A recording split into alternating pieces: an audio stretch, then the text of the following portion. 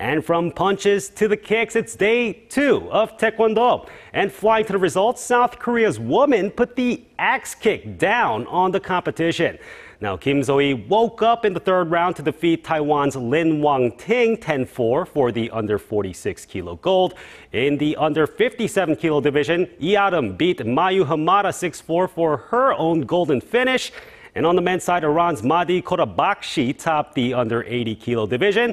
Meanwhile, despite a late run by his opponent, South Korea's Jo Chol-ho managed to hold on to take the over 87 kilo gold.